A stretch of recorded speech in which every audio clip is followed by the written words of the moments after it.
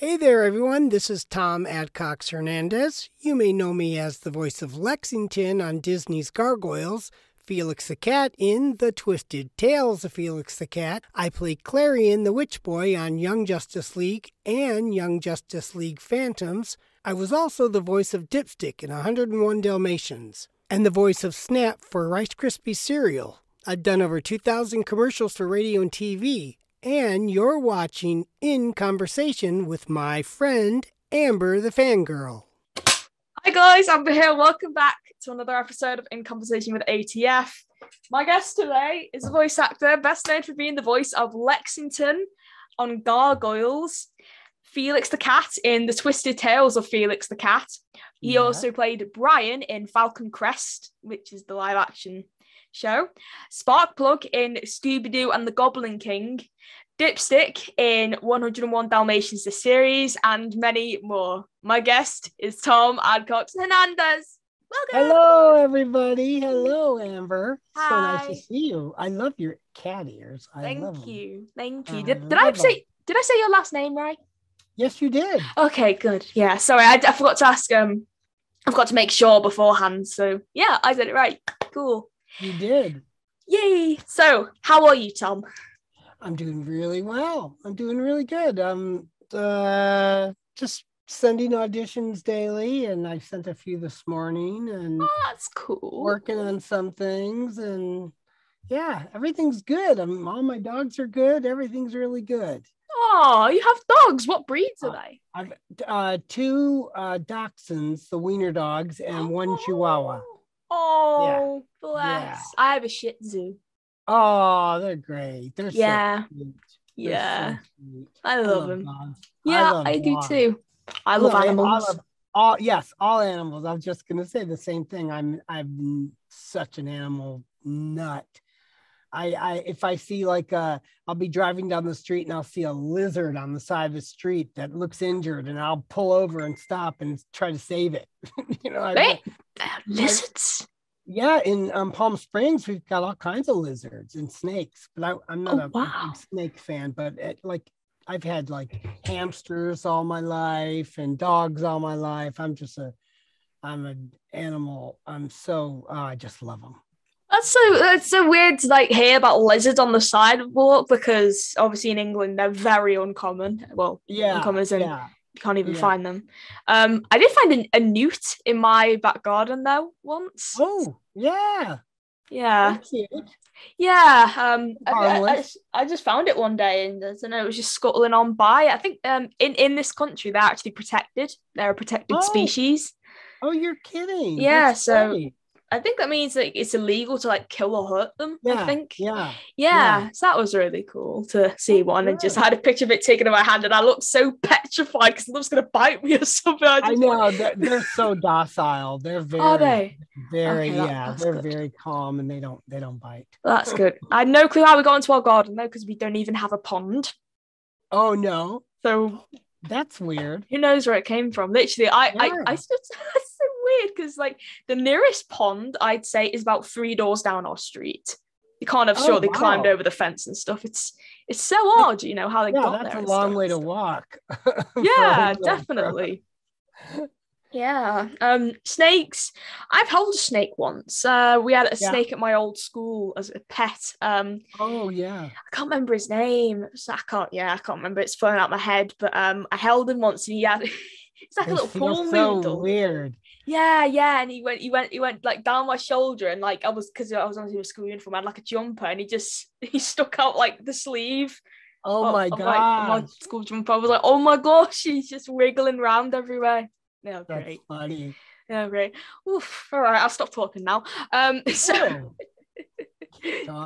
Oh, Thom. So, do you have any questions about my career? Or? I do indeed. So, a lot of people may know you for Gargoyles. So, what was it like to record for Gargoyles? Because you said it was an ensemble recording that you did. Yes. Hello. Well, it's very strange, because that was my first animated. Well, I did a little commercial for a radio thing, but before that, Gargoyles was actually my first animation job. Oh, yeah. And there's a funny story because when I got a voiceover agent, I had no desire to, I never thought about it, about being a voiceover actor, because I knew I wanted to be an actor since I was very little. But I did plays and commercials for TV, on camera stuff. And then I was with my commercial agent who had a voiceover department, but I had no desire. I never thought about doing voiceover. I never thought I had a distinctive voice or anything. And one day I was talking with my commercial agent, my on-camera commercial agent, and the voiceover agents, two of them, walked by, and they stopped because they could hear me talking, and they said, "God, you have a great voice. Are you represented for voiceover?" And I said, "No." And he goes, "Well, we'd love to represent you." And they were one of the top 5 voiceover agencies in Los Angeles.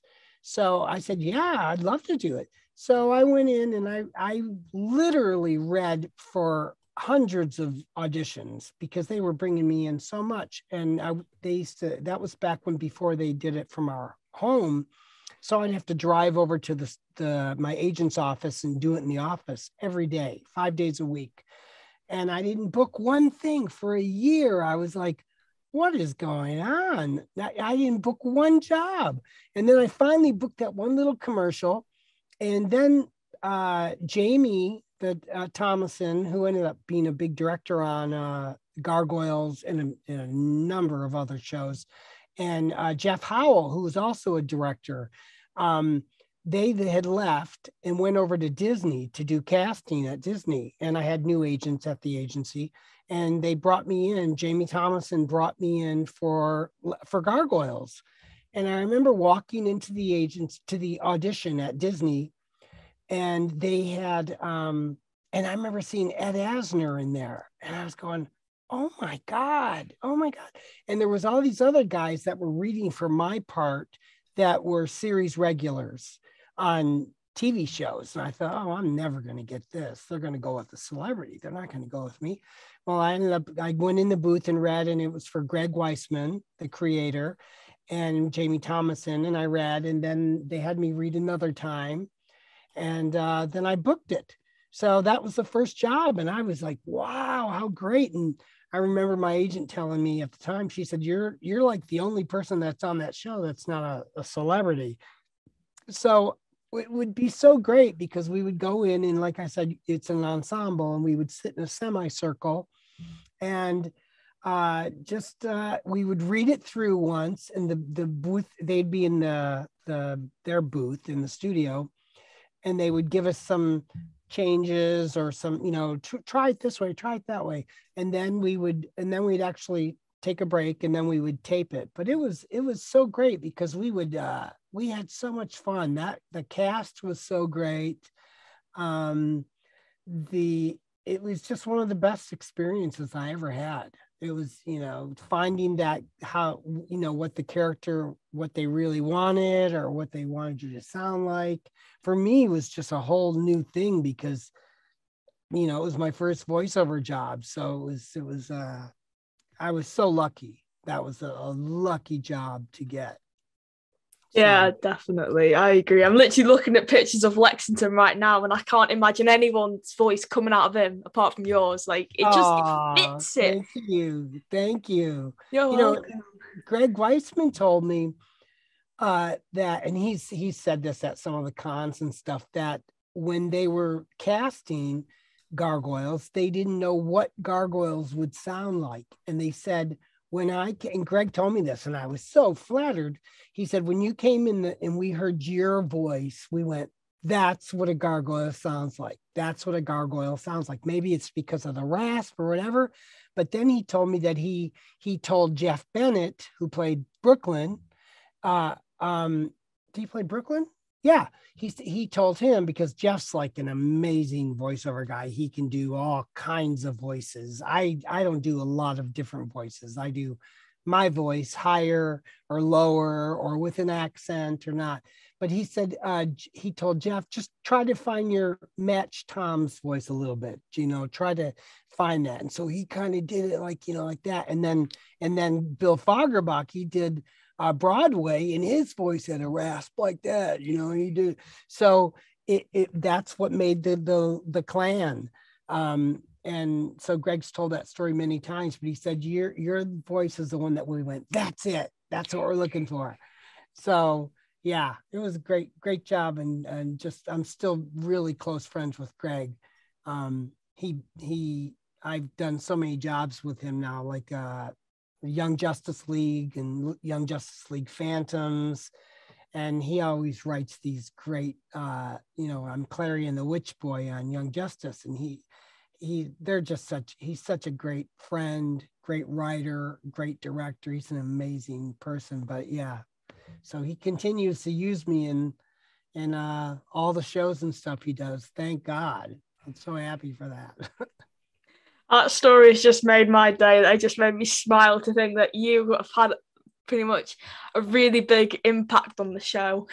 Yeah, I know. When he told me that, I was like, wow, I had no idea. Oh, my dimples are so big. I can't stop smiling. Well, that's good. I have dimples too. Oh, it hurts to smile. If I stop smiling, I start going serious. It's because I'm trying to rest them, because when I smile for too much, it really hurts like my cheeks. So if I just go like this, I'm not bored or anything. It's just me just trying to rest these until I can smile again. I totally get that. I understand that because I do that too. No, I can't stop smiling. All right. I'd also like to ask you, Tom, on Gargoyles, Frank Welker was on it. He played Bronx. He played the dog-like one. He couldn't speak, obviously, but he made like dog noise and stuff. Oh God, he's like the most amazing animal creature, any kind of voices. He's the best in the business. And to top it off, he's one of the nicest human beings you'll ever meet. He is the kindest, sweetest man. Yeah, and so talented. I mean, he would be sitting, or I would look, I couldn't believe the noises that were coming out of a human's voice. I mean, he would amaze me all the time. And everybody, if you ever interview anybody that's worked with him, they'll all tell you the same thing. He's just the most talented, kindest guy around. Well, that's good to hear, because I've spoken to him a few times. Yeah. He's great. He's so great. Nice. He's so lovely. Yeah. I'm seeing him again this October in Edinburgh. So oh, nice. Yeah, I'm excited to see him and Peter Cullen. Very exciting. Oh, that's great. Yeah. Are you still in touch with Frank today, or? No, I haven't. We haven't swapped numbers or anything like that. We just, if I see him at an audition, well, now since COVID, we don't go on many auditions live. We used to actually go on auditions and see each other in the lobby and stuff. But now, since that's happened, you kind of lose touch with a lot of people. So, but I do have Marina Sirtis's number. Oh, yeah, because her husband plays in a band, and she invited me to one of his band shows that he was doing. I said, "Give me your number," and so we swapped numbers. And Jeff Bennett and I used to have the same agent for years. SBV? Yeah.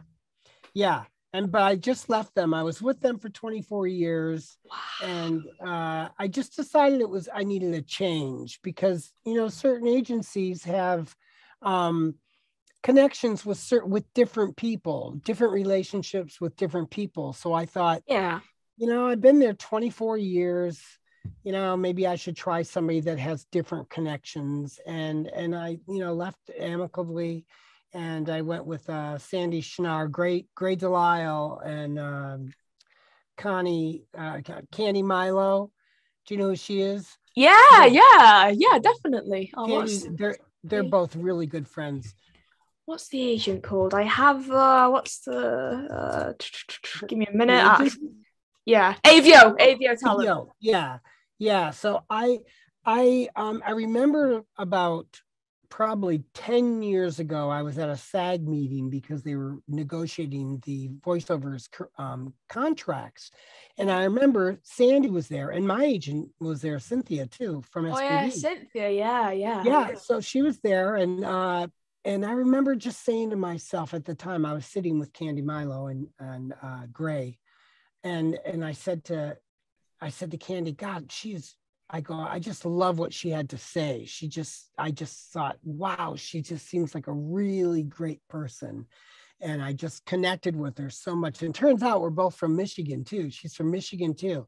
And also Rob Paulson, who was with SPV. And so I just left, and I told them, I just feel like it's time for a change. And so I left about 4 months ago, and I'm very, very happy with the change. And it's funny because I automatically started getting auditions that were from casting directors that I'd never read for before.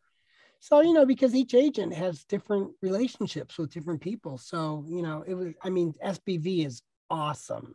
They're just great. But I'm loving being with AVO also. They're just really Peter Verano and Sandy Schnarr, and they're just great. So I'm really happy there. Well, that's wonderful to hear. Yeah. I don't know where we were going with the story. What was I saying?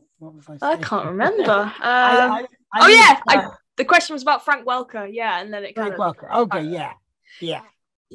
It's crazy how one connects to another, and then it can just spiral down like a big story or something like that. Oh my God, it happens to me 10 times a day. Yeah.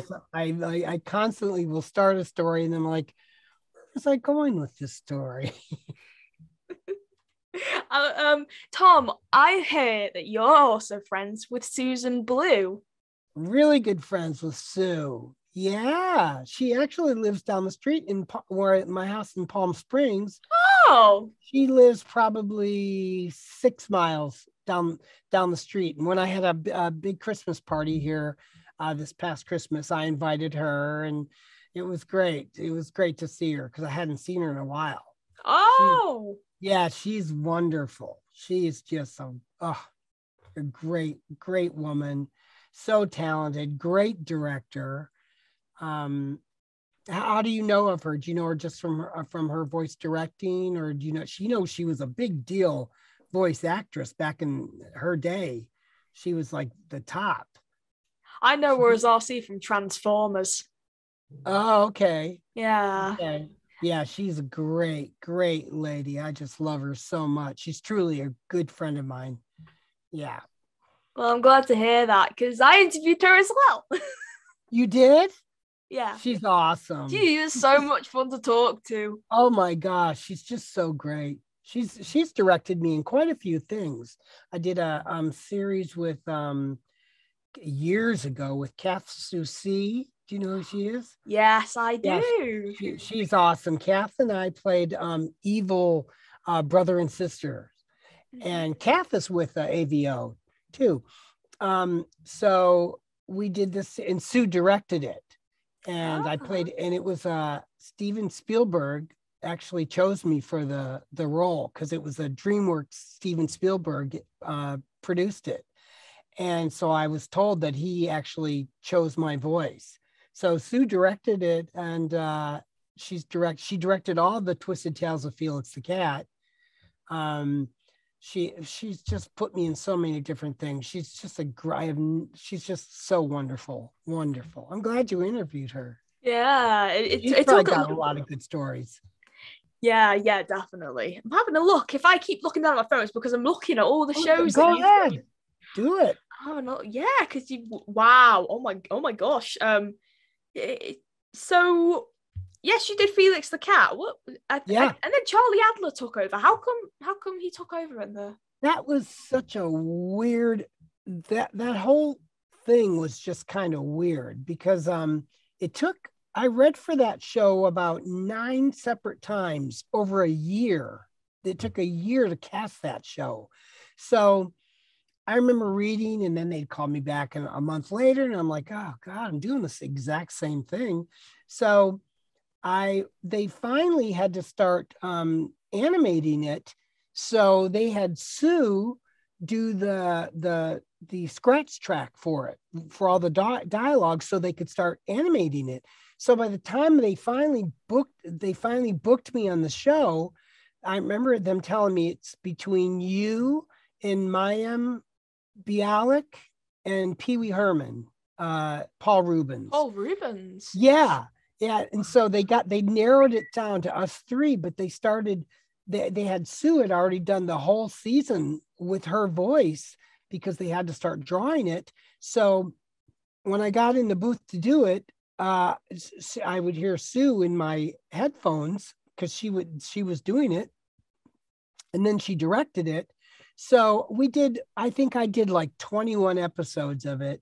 And all of a sudden, I don't know how they told me, but they let me go, even though the show might not have been doing so well because it was a Saturday morning cartoon and it was kind of a bizarre, weird kind of show that I think a lot of kids didn't understand.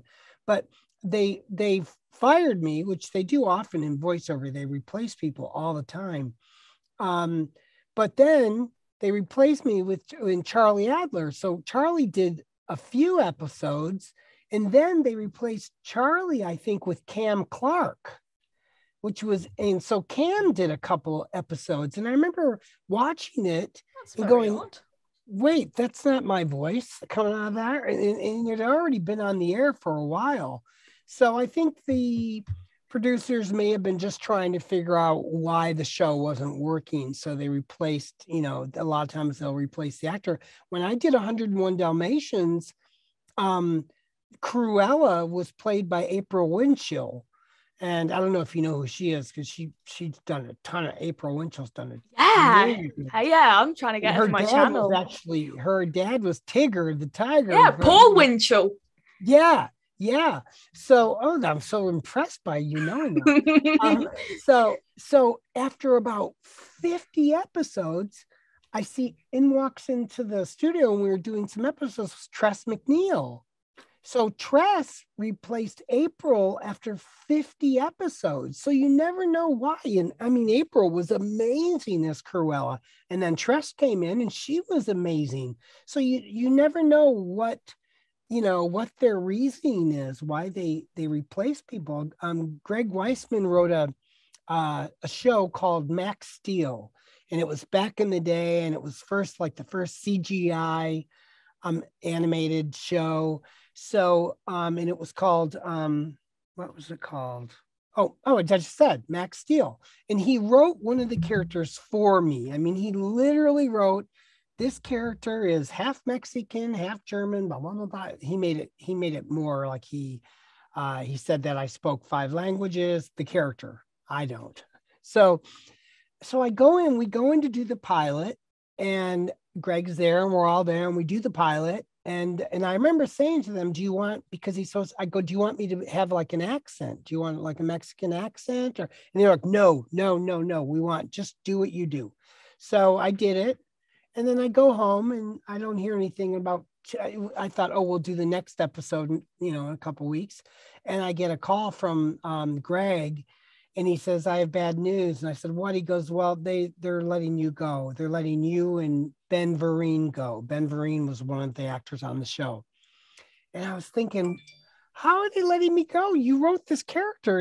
It's me. And so they replaced me with this actor, an on-camera actor named Jacob Vargas, who does a lot of movies and TV. He was in Selena. I think he played Selena's brother and with Jennifer Lopez. And so I go into so about a couple of weeks after that, Greg brings me in for a guest starring role on the show. So it was uncomfortable because I'm going in to do a guest star on this show that I was fired from. And so I had to sit there and watch Jacob on this damn phone, I'm gonna throw it out the door. So I did a guest starring role, and the show lasted I think maybe they did 22 episodes and then the show ended. But again, where was I going with that story? I have no idea. I think, it was about voice actors replacing, but because Charlie Allen replaced you. Yeah. And then we talked about 101 Dalmatians. And then I think after that, Suzanne Blakesley literally became the official voice for Cruella in all 101 Dalmatians media onwards. Oh, really? See, I didn't know that. Yeah. Wow. Yeah. Huh. Yeah. It's amazing stuff. I know a lot of things. You certainly do. I'm impressed. I'm a huge fan of April and Paul Winchell. April's great. She's know. so talented. Yeah. There's so many talented people out there, and it's kind of, when I remember this story helped me, because you're an actress, you'll understand. Like a lot of times we'll read for things and we'll go, why didn't I get that? You feel like you did a great job on the audition. You felt, I should get that. I'm going to get this. This is so perfect. And I remember when I was starting out in acting, and I was like, I don't know, 20, something like that. And I did a movie of the week. And that was when the big networks had these, like, they would do these 2-hour movies.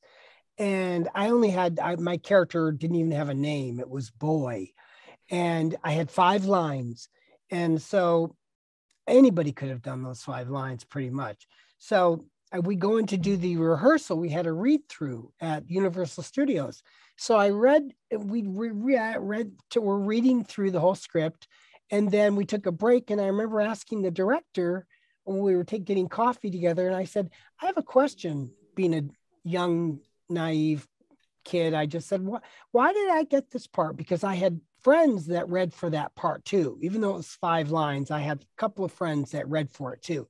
And I was just curious. I said, why did I get this? And nobody, and the other guys didn't get it. And he goes, you know what, Tom? He goes, you read as good as some guys, and you read better than some other guys. Some guys read better than you. He goes, but when you walked in the door, you reminded me so much of my nephew that lives in Connecticut, and your energy and everything about you reminded me so much of him. And I haven't seen him in about 4 years. He goes, and so that's why you got it. And I'm thinking, wow, how cool. But then I automatically thought, wait, what if I would have reminded him of somebody that used to torment him or bully him in school?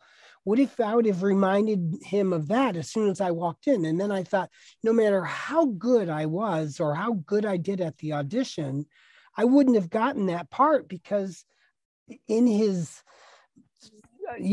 soul, he would have felt a little uncomfortable about me, because I would have reminded him of the bully or something. And then, so that helped me throughout my whole career, thinking, well, all you can do is please yourself and do as good as you possibly can. And then it's out of your hands, because there'd be times where I'd go, oh God, why didn't I get that? I should have did this. I should have did that. Why didn't I do it this way?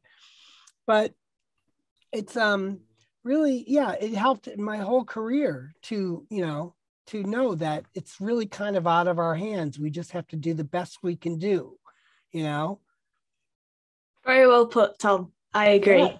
Yeah, it helps a lot. Yeah. Looking at the cast list for Felix, I was like, wow. I know. Good people. Yeah. Mary Kay Bergman. Wow. Yes. Yeah, bless her. Did you meet Mary? Bless her heart. We were Mary, she got me, she's the one that pushed me into voiceover, Mary Kay Bergman, because we were with this agency, the same agency that first discovered me. SBV? No, not SBV. It was called Abrams, Rubeloff, and Lawrence. And they've been out of business for a while now. But they were one of the top agencies, and they were the one that first signed me. And Mary Kay was with them. And I would see Mary Kay in the waiting room, and we had a mutual friend. So we'd talk, and she would talk me up all the time. She goes, God, your voice is so great. You really should do voiceover. She goes, you're going to do really good at this. You're really going to do really well. And we became good friends. And then I became friends with her husband, and he did a movie and he was going to cast me as himself because he's Mexican, and it didn't work out. It was with Amanda Anka, who's a voice. She does a lot of voiceover stuff. Um, and the movie, it was just like a little independent film, but I ended up not getting that. But Mary Kay, God bless her soul, she was the kindest, most wonderful person. Oh, such a sweet, sweet, kind. In fact, not too long ago, I was driving by. She's buried in a cemetery in LA, and I went by to see her grave and and just talk to her. And she's got all her characters on her headstone. Dino Andrade, he she was Mrs. Butterworth for the maple syrup, and she was all the female characters on South Park. When South Park first started, she was every female character. She did every single voice. And and we did a lot of commercials together, and she ended up taking her own life. It was so tragic. And so I just went up, drove by the cemetery and just to stop and say hi. And me and Dino, her Andrade, who does a lot of voiceover now too, are still good friends. Really sweet guy. Yeah, but yeah, the cast on that, the Maurice LaMarche and of course Charlie Adler and Cam Clark and so many people. I mean, that cast list on that show, I was like, wow, I just looked at it today because I have a still shot I took of the end where it says Thom Adcox-Hernandez and really big, and then it says all the other cast members, these amazing, amazing people. I'm looking at them going, oh my God. Cree Summer was on it. She played my girlfriend in several of the episodes. Wow, that's so cool. Cree's another one that's so amazing and a sweet, sweet, kind, fun, awesome actress. Lovely words, Tom. Definitely. Yeah. Yeah, back to Dino. His son Connor is now a voiceover artist. Yeah, and he's working more than me. Oh, but bless him. Yeah, definitely following in Mary Kay and his dad's footsteps. Yeah. Really, it's really wonderful. Dino is such a good guy too. That's one thing about voiceover. There's so many people that, like, when I was doing on-camera stuff, the people, certain people would be really nice and certain people would be really awful. But in the casting sessions or the actual, like when you go to the audition, I noticed every casting person in voiceover was so nice. I mean, they go, can I get you a cappuccino? Are you okay? Can I get, and on camera, they're like, okay, Tom, where are you? Come on, you're up. And, it's like there's some really nice on-camera casting directors too. But the ones in voiceover, every single one that I met, I would go in and one would be nicer than the next. I was like, wow, this is what I want to do. And that's when I gave up on camera, pretty much commercial on camera, because you have to go and you're waiting for 2 hours sometimes. And then I was already working a lot in voiceover. I thought, well, voiceover is so much easier. It was for me anyway. I mean, I kind of, I've been so lucky. And luck, I think, has a lot to do with it. I really do. I think, being at the right place at the right time. And I believe that. I believe in luck too, definitely. Yeah. Well, especially because, there's so many people that are so good. And when you get down to like the callbacks, it's like anybody could do the job. If they call back 20 people, every single one of them could do a great job. It's just something that yeah, your voice matches up with the other actor. And that's why it's useless to try to go, why didn't I get that? Why didn't I get that? Because it's just useless. You never know why. Yeah. You'll have to I've been meaning to say this. I've been meaning to visit the graves of the voice actors who have passed away. Also, like Mel Blanc and June Frey and Mary Kay Bergman. You'll have to take me to see Mary's grave after, lay a flower there. Absolutely, I will definitely do that. I will definitely do that. Yeah. She's buried in it's a forest lawn, and where her gravestone is, you can look across the way and you can see Disney Studios. Wow. Hey. My dogs are going crazy. So right where she's buried, Dino buried her right across. You can look right across the way and see Disney Studios, because she was Snow White. Yeah. And she did a lot of things for Disney. So I will absolutely take you there when you come and visit. We'll go have coffee and we'll go to Mary Kay's gravesite. Yeah, I'll lay a little rose there, definitely. And maybe, yes, that would be wonderful. And maybe bring Dino too. We'll pick him up. Yeah, definitely. Yeah, that sounds really fun and also really respectful and kind. Definitely. Yeah. I'm doing an interview. It's okay. I know what dogs are like. My dog goes crazy when someone knocks on the front door.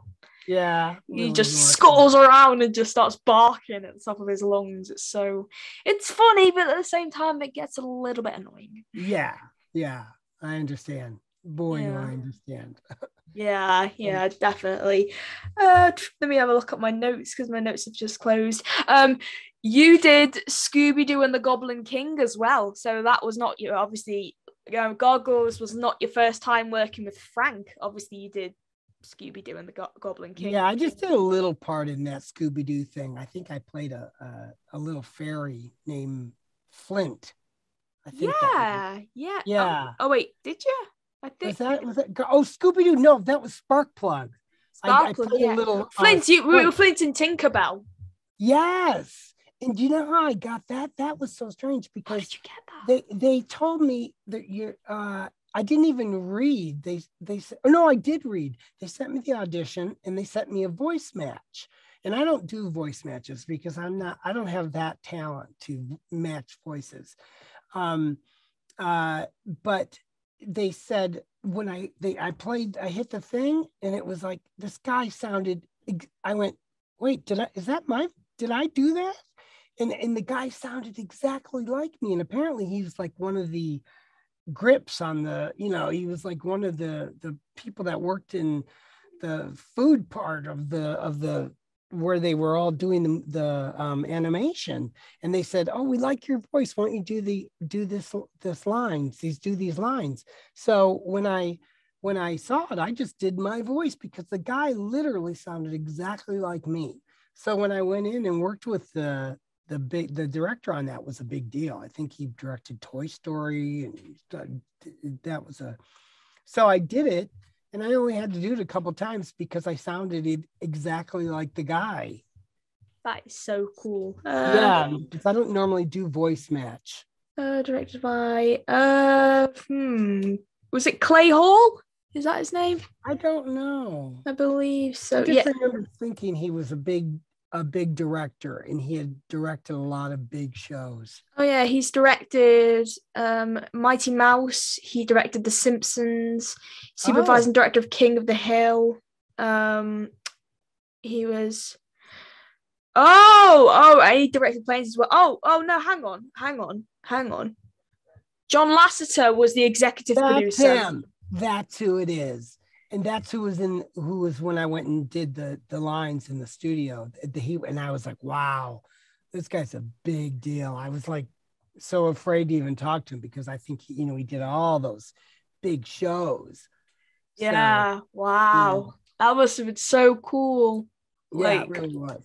Wow. Like, I'm literally just like picturing it now. Like, it feels like anyone can do it, but obviously you got to put the time and the work into it. Definitely want to be dedicated. Yeah.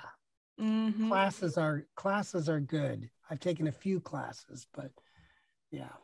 Oh, I see. Yeah. I'd like to ask again. So I'm just looking at the cat. I'm just looking at the corner of my bedroom. About Lexington. How much do you think you can relate to Lexington? Are you similar? Well, I know obviously you have the same voice. Like personality types, because I love like his little friendship with Alex, the little boy, little baby. Yeah, it's just adorable. It's so cute. That's on my that if you listened to my demo, that's the first thing on my demo. I'm talking to Alex on my, if you go to my thomadcox.com, and I think if you scroll up, you'll see it's my website, and it's a friend of mine made it for me. It's like not a fancy website at all, but if you go, my demos are both there. My commercial demo and my other one, and that is one of the first voice on there. But it's funny because when I went in, I'm really not technical at all, and I can barely send an audition. I'm that untechnical. So in Lexington was supposed to be very technical and knew a lot about how smart he was, and so we didn't have that in common. But Greg Weissman told a story at one of the cons I was doing at Comic-Con somewhere. I don't remember where, but Greg said he was giving and this has been out because he said it in front of a whole con. He said he was going to make, if Gargoyles continued, he was going to have Lexington come out as gay. And I'm gay. So we had that in common. So I don't know if Greg knew I was gay, but he didn't, I don't know if he was going to write it in after 3 years on Disney back in 1990s. That was a big deal if he was going to do that. I thought, wow, how brave. Well, he is a brave, amazing man.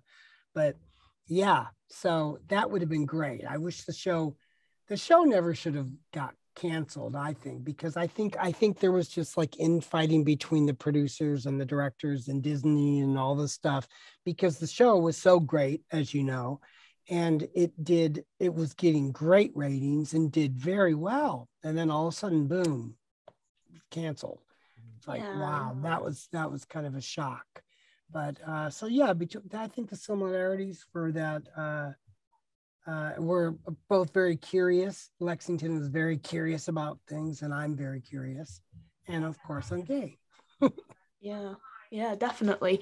That's just reminded me, actually. There is a Comic-Con that I just went to at the weekend. You know who Kevin Conroy and Will Friedle are, right? Kevin Conroy? Yes, yeah, Batman. Yeah, and Will Friedle, he was also Batman as well, and Bumblebee, and a lot of Transformers media. Oh. Yes. And Ron Stoppable and Kim Possible.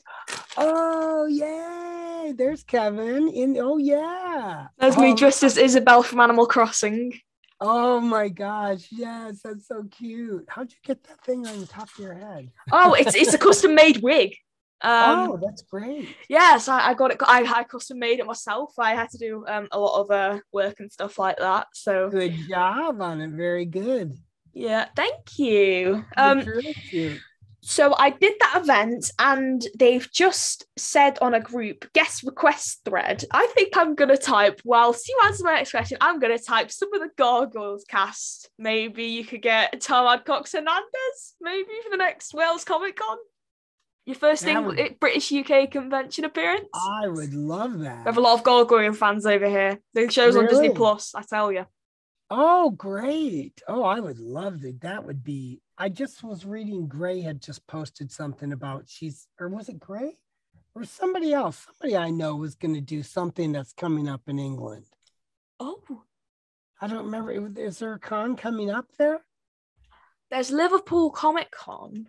Maybe that's what it is, because I just read on Facebook, one of my friends, it's a boy, I can't even think of who it was.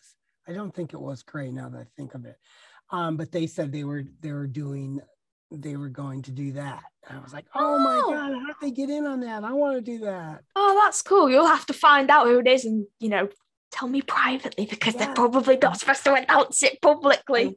I will. I'll text it to you. Yeah. But Candy Milo is going to interview God, I can't think right now, is going to introduce me to her con person. She has a person that books her on all these cons, and I don't have anybody on because I haven't put the time into doing it and getting pictures and stuff made up. So that's my goal for the next couple of months to do. What is that? some of the Gargoyles cast, including Thom Adcox-Hernandez on the guest request thread for Wales Comic Con. Oh, I love it. I love it. I love it. Lexington Funko Pop for you to sign. Oh, you do? Yeah, I'll get one. I'll get one for you to sign. Yes.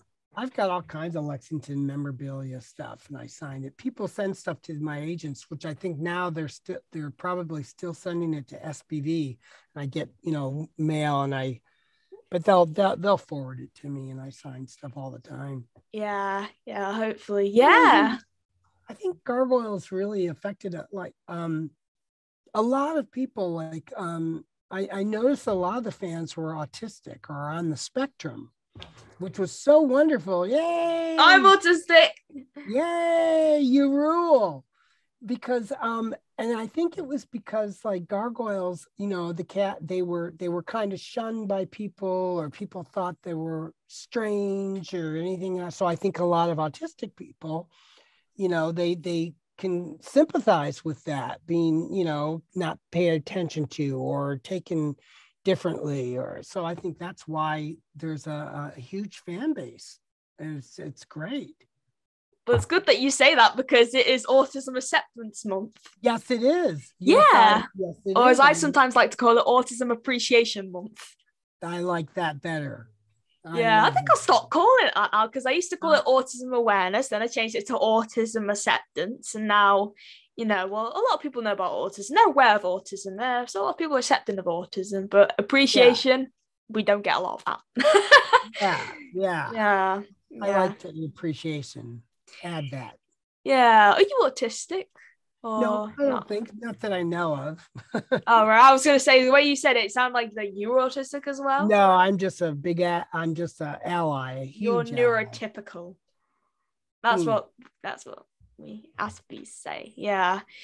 They say not to like use high and low functioning labels now, and they just say it's all just autism, I think. Oh, really? Apparently so, from what I've heard, but sometimes I do it to like, I still say Asperger's syndrome, because that's what I specifically have. It's like high functioning autism. My a good friend of mine here, he and his partner have two autistic children, and they're both on the spectrum. The girl is high functioning, and the boy is a little less. So I know a lot about that, and I've been around them a lot. Is the boy non-verbal by any chance? He is verbal. This is Petey. Oh, hi, Petey. Petey, look at that. That's Amber. Oh, your face. No, the boy, but he has a lot of problems where I think he's they had to put him into a system where because they were having so many problems with him, where he was acting out and playing with knives and getting kind of dangerous and threatening people and stuff. So they were having a tough time trying to deal with that, which any parent would have, dealing with your kids that were acting out like that. So well, apart from the playing with knives stuff and dangerous stuff, that's literally me and my brother. I'm high functioning. My brother's not in this world like a lot. He's more, he communicates through echolalia, which is like repeated phrases from video games and TV shows and stuff like that. Oh wow. So my parents pretty much deal with two completely, people say don't compare sides. There is no side to the spectrum. There is just autism is just one big thing. But I've had people say to me, I say, oh yeah, me and my brother are autistic, and I say, well yeah, your brother's autistic, but what are you? Because they see me as verbal. I communicate like everyone else. But I also have autism. So it's like socialization, communication. I can't make eye contact with people for a long time. It's really easy over video chat because obviously, well, it's a picture, but in real life, it's kind of hard sometimes. It was really hard when I was a little kid. And also making friends. So that was not a very big strong point as a little kid. Yeah. It's like saying, are you, it's just like saying gay Are you really gay? Are you not so gay? You're just gay? Yeah. Yeah, Well, sure. I'm proud of you. Oh, thank you very much. And I'm proud of you. Thank you. Yeah, you're doing a great job. Thank you so much, Tom. Oh, you're too kind. You're making me blush. Good. Blushing is good. Yeah, definitely. Yeah. I'd like to ask, what projects have you done recently that you can talk about? If you're not stopped by NDAs, of course. Well, a lot of it is I stopped by NDA, but I did a pilot not too long ago called, oh God, I think I can say the name. If you can't, I'll just cut it out. Well, it had something to do with oh God, I just can't remember. Megastore Mutts is the name of it. And I just won't say who produced it or anything, but it was with it's about a big giant store that has I could be getting not saying that, but it's about animals and they get trapped in this big mega store. And so they try, it's how they navigate around and so and I was excited. Do you know the actress? She's a comedian, Sarah Silverman. Sounds familiar. She's really funny. I really love her as a comedian. But her sister was one of the voiceovers because she has this voice where she kind of drones on and talks like that. And her sister was exactly the same way. So it was. She has they both have great voices. But wow, what's her sister called? I don't remember her name. Because I met her real quick, hi, and we jumped right into the booth. So, I been doing a couple of commercials, regular like radio commercials. Is it Laura Silverman? Yes, Laura. Yes. How'd you get that? I just searched up Susan Silverman and just yeah. Well, not what was her name? Sarah. She's got another sister called Laura. Susan, so I searched up obviously the siblings and stuff. Yeah, Laura is her name. Yeah. So that, and I'm working with a friend of mine. We're working on creating a show. Oh. Yeah, so we're working on that, and it's about two hamsters, and we're thinking about calling it the Misadventures of Pork Chop and Tate. And Pork Chop was one of the hamster I had when I was a kid, and I named it Pork Chop. And Tate, and he chose the name Tate. So it's the Misadventures, and it's about their story about how they sneak out of the cage and they get into all kinds of antics and stuff. So we're working on that, and I think I'm gonna have some of my a couple of the fans that I have from Gargoyles. A lot of them are artists. And amazing artists. And so I'm thinking about giving them a job and saying, can you draw these storyboards out? Because usually if you're going to do a presentation to get the show sold, you have pictures and this is in this scene, then this, and you draw, you have them drawn out. So I think it'd be great to give one of my fans, that draws, and some money and an opportunity to do that. So that's working on that. That's coming along very slowly because it's trying to do it in my spare time. So that's about what's going on, and auditioning every day. Usually get some kind of audition almost every day. So do you have an agent in England? Is your agent there or? No? Not yet. My parents have said I'm not getting an agent until I get out of education, which I'm trying to. But then they're like, stay in education, keep studying performing arts. So I don't know. So it's kind of hard, really, to tell at this point. I can hear one of your dogs, sir, growling. Yes, can you? He's under here. He's under. Is it Petey again? No, this one's Cody. Oh. He wants some attention, so he's. Can I see him, or can you not lift him up? I can't grab him. He's way under the table there. Where'd you go? Where are you? Oh, he's laying down flat. I can't reach him. It's all right. Yeah. So, what was I saying? I forgot. Agent. Agents. Yeah. It's kind of important to get. Still here. but it's hard to, sometimes it's difficult, it's getting a demo is, the number one is that you have to have a demo to send it out to agents, but you need an agent to get voiceover work, and to get an agent, you need a demo for the voiceover work, and to get voiceover work.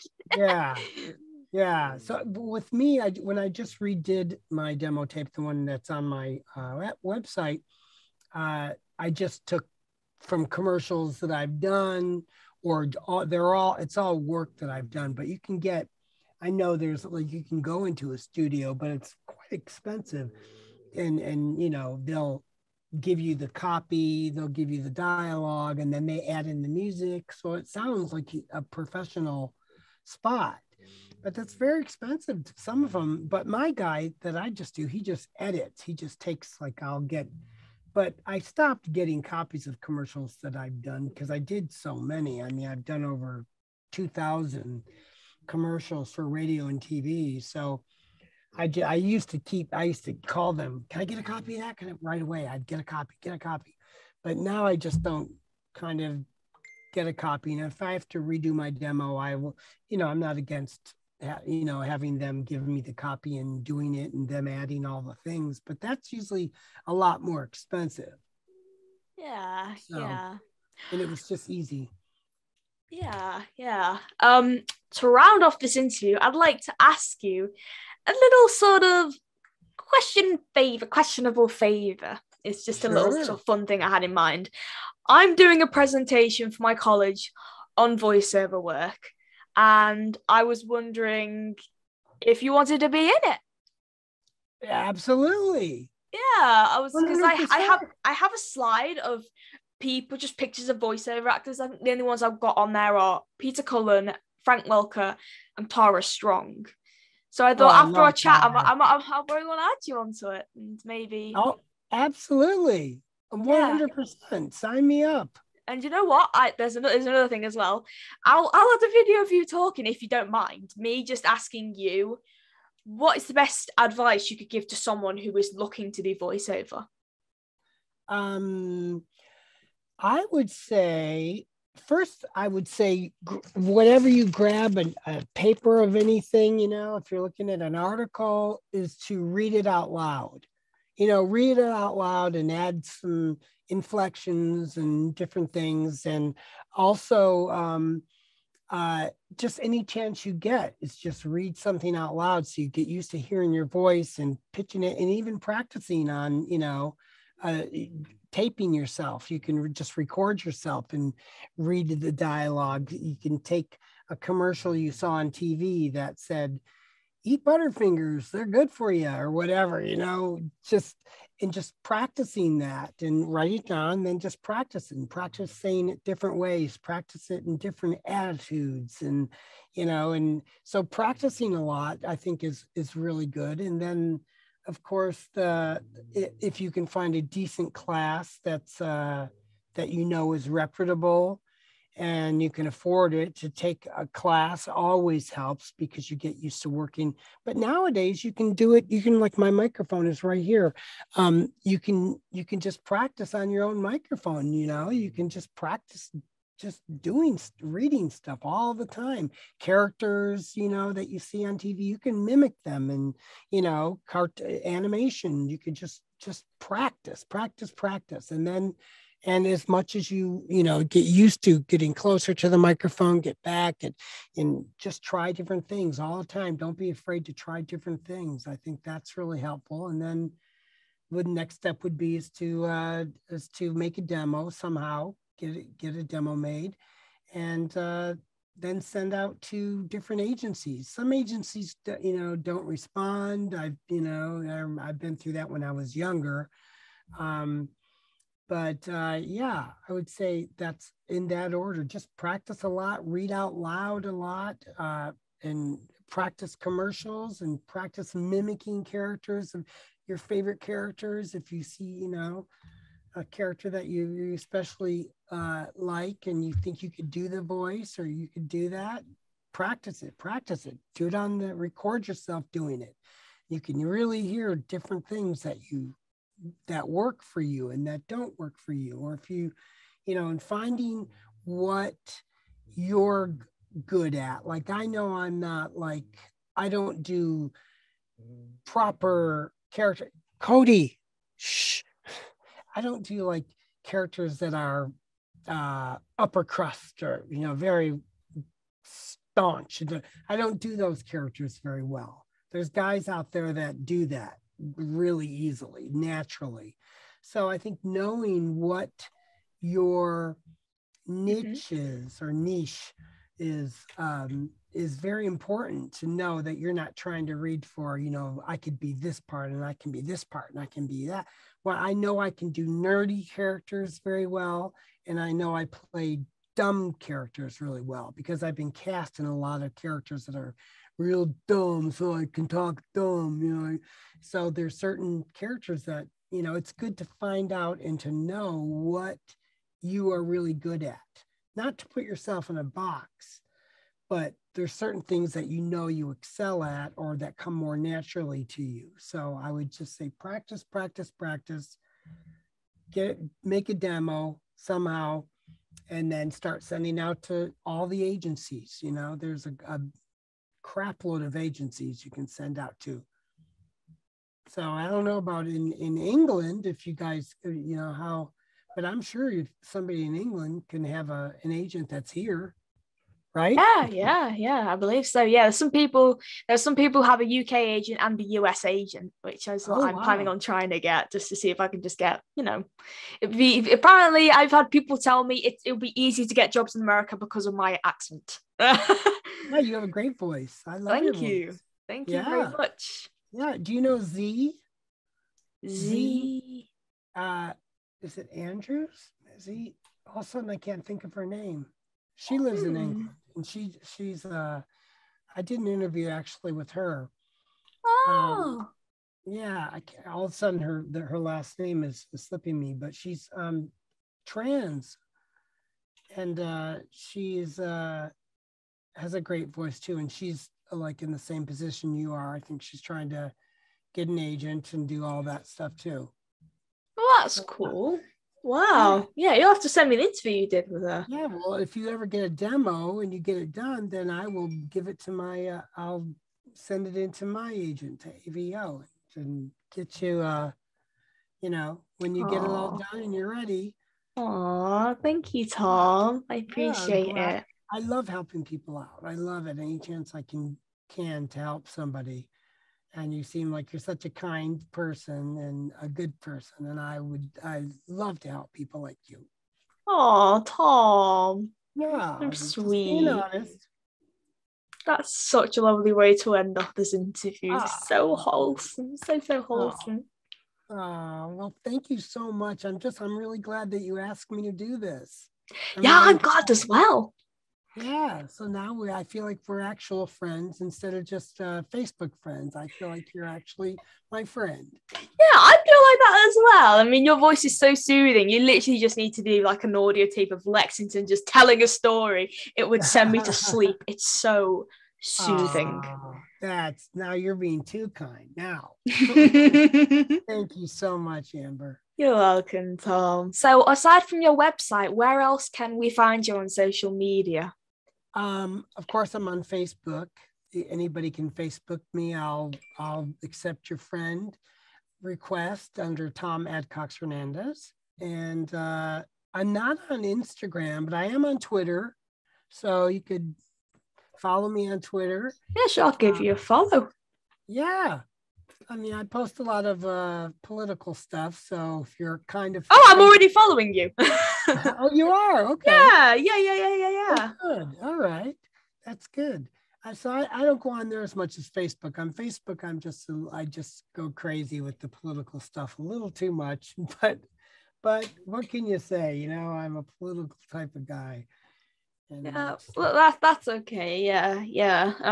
I don't really get involved in politics. It's hard to explain, really. Like, I'm not on any side. I'm just neutral. I'm just in the middle, saying I don't support any side. I don't like. Yeah. It's not like I don't support, as in like I hate, but like. Yeah. It's all too complicated. Prerogative. Yeah. It's all too complicated for my little brain. But yeah, you are a respectable gentleman. I respect all your wishes and your opinions and stuff like that. So there is that. You. I'm respectful. Thank you. So yes. You're welcome. So to you at home, thank you so much for watching this video. Make sure to go look at Tom's website and give him so much love because he deserves all the love in the world. He's so precious. Oh my gosh. So thank you so much for watching. Thank you. You're welcome. And we'll see you later around. So it's goodbye from me. Goodbye from Tom. And we'll see you around. Bye. Okay. Bye, everybody. And cut.